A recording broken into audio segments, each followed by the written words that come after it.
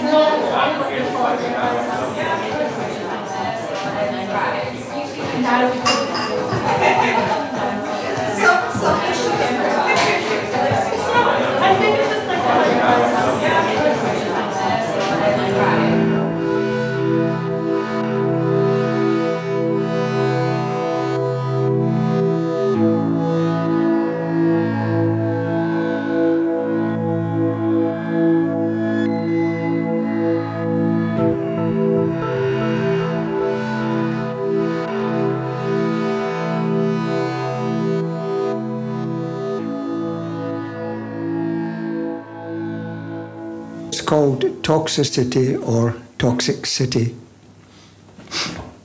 Darkness descends, the streets are foreboding, hooded gangs prowl, dim lights hide shapes in the shadows, the toxic city wakes. Masks abound around closed shops and stores, few cars emit polluting gases and strangers, eyes down, pass each other. Winter draws near, the fear still lingers.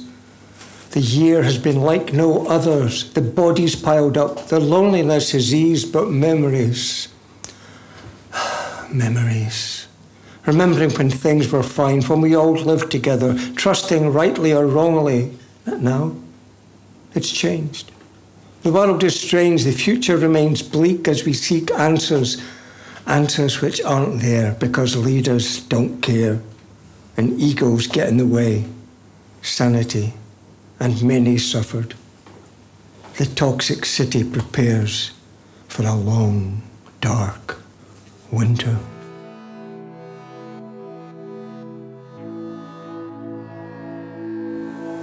I do have a lot of guilt because I'm not really as environmentally conscious as I could be.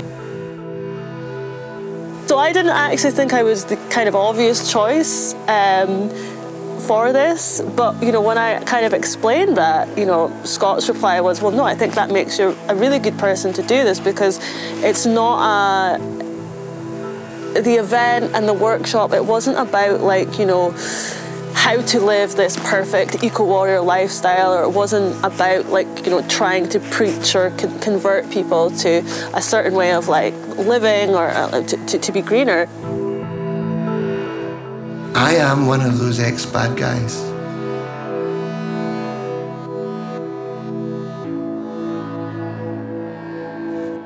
I was really struck by the workshop about the whole thing about the future is not fucked, because it takes an enormous and impressively worthwhile stretch of the imagination to figure out how we unfuck it, because it's really worth doing.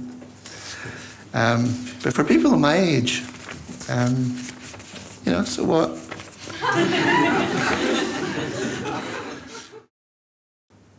There is a relativity to fucking, an openness to possibility, a hope of sorts. They'll come, you'll come, it will not end. Where fucked is binary, absolute, zero-sum hopelessness. The future's fucked, you say? When I came to Aberdeen, obviously Aberdeen was just after the downturn in 2014, so there was like there's definitely a bit of a shock, and I'd not seen the boom time, which was like maybe 4 or 5 years before. But it just struck me like thinking, if this is not going to continue, and I was just so surprised that people thought it could just continue. And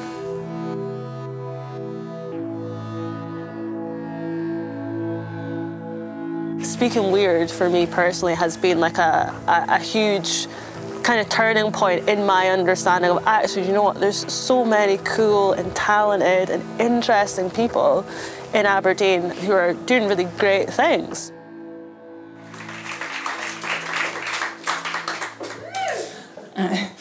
He told me how much he earned. He said some people couldn't take a 5% pay cut. They pleaded with management. Their expenses were too high. Sinead scoffed when I told her. Poor things. After he told me what I earned, I didn't pay him back for petrol money. I'd said I would. £20. Sometimes I think I don't want to earn more money because I just spend it on stupid shit. More money, more carbon.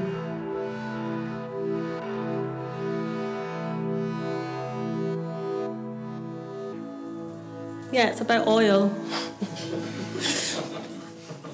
I worship a crude God, curse and roch, sick, slick, with that Old Testament kind of love. None of this namby-pamby, turn your cheek so Abdi can gie a scalp. His love is skimmering blackness, suffocating petro-patriarchal darkness, hottering with holy hydrocarbons. Young loons take swimming lessons in it, learn to hold their breath and split under the surface.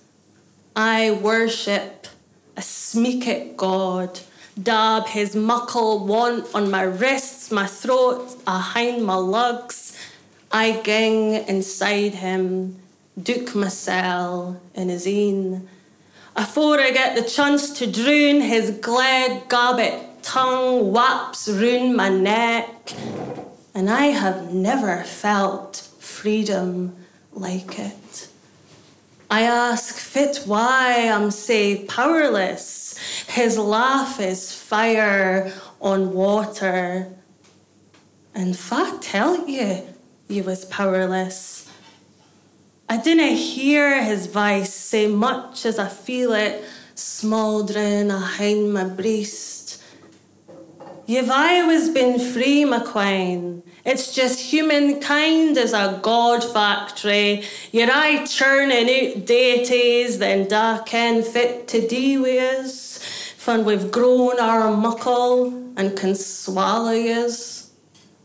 I worship a finite God. Eanfa's flock was built to outlive him, despite Etlin to die for his sins.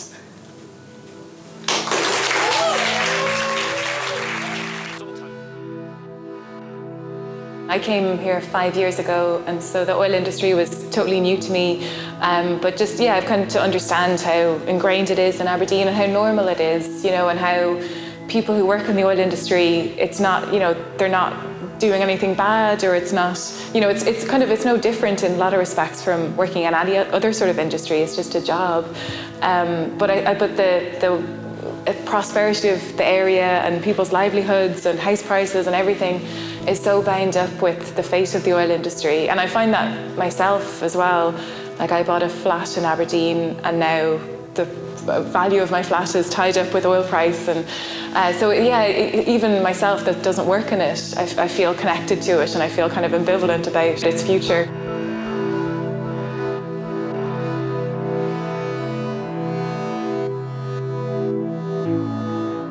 Sometimes there's an idea that it's either the environment or jobs, and so the idea of just transition is actually no. It doesn't have to be that dichotomy. You can have both, and you can work to sort of maintain or enhance the environment and also provide good jobs.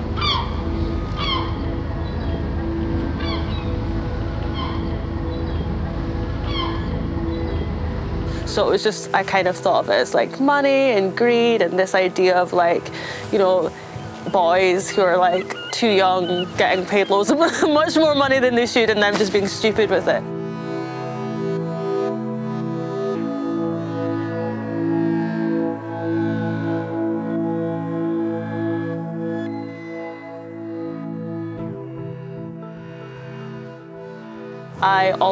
I think I was a bit resentful when I was growing up, hearing about guys, like just young guys that would go offshore for 2 weeks, and then they'd have 2 weeks back onshore, and they'd just make all this money, and like while they were onshore they would, like, you know.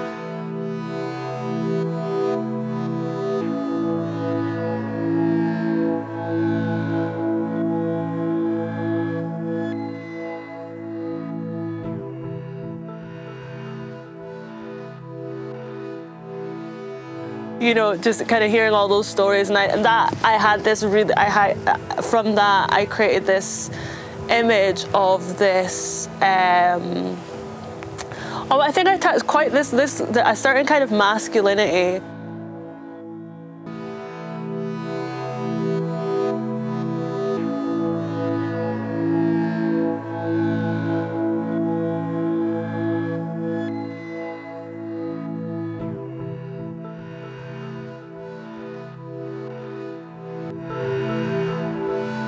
We can't continue burning fossil fuels, we can't continue burning oil and gas, which means we really can't continue exploring for more oil and gas and extracting it.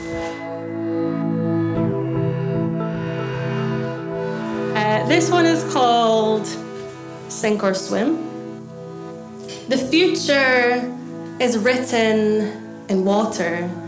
Torrential potentiality floods the collective body, demanding we make a choice.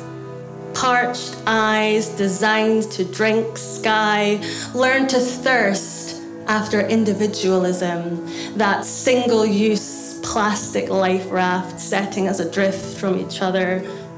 Will our bodies remember how we survived the first water, how we became something new to undo an ending?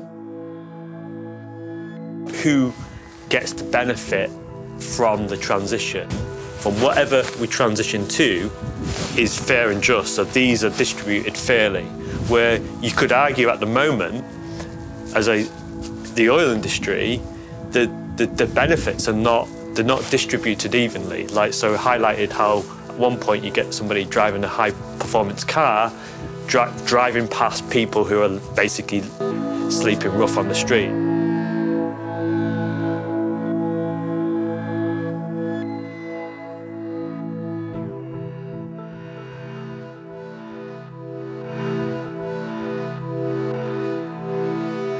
Because the oil and gas is so dominant in the northeast, and it sort of dominates a lot of our institutions and even our political decision-making process. So, because everybody, I know, we've all got friends or family who work in oil and gas, or we all know somebody.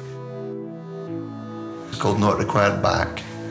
It's a black spot. I mean, it literally was sometimes just a black spot. You know, John Boland, black spot, not required back.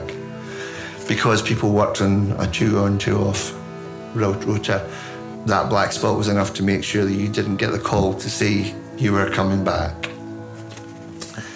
So this is called Not Required Back. I never knew him till I filled his bunk. My hair cropped tight into the wood, my wedding ring taped up or set aside. My father was a ruthless creature who extracted his capacity to care across the frontier of his manliness. A better man than me. He always came back squeaky clean, covering his tracks in a binge of hugs and holdings, a guff of aftershave with hints of booze from the spiders or the crit.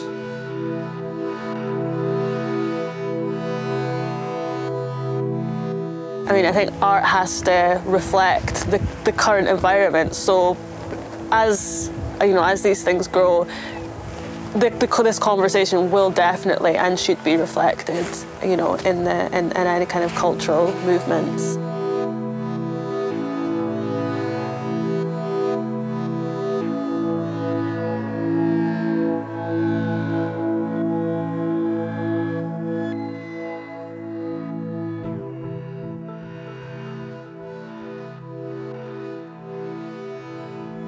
Often the oil industry talks about we're only providing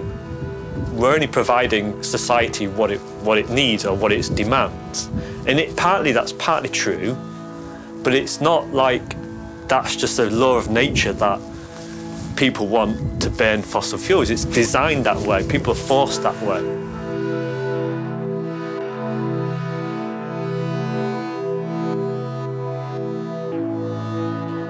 I will be the last of this line of precarious miners onto the seething deep, rooted by the mark or the well stock to this macho license,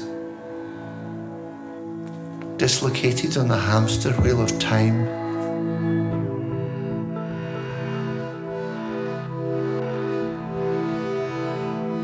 Art has a role in creating, changing people's imagination about what's possible for the future, and in positive ways as well. Often art can be kind of a protest against what's happening in the world. Shining now, a cobble door with nae trees, eternally remembering Aberdeen, surviving post-petrol. Shining, licking, glossing, dying, deep, wanton wells, o oily hell, deal in disguise, beautifully emblazoned crude, shining, bewitching, sterling souls, Snow White's poisoned apple, bedazzling, depleting, separating, heartbreaking, despairing. Shining Aberdeen, rising tall, hopeful, determined, stubborn, thrawn. Aberdeen, artfully alive, post-petrol sparkling city.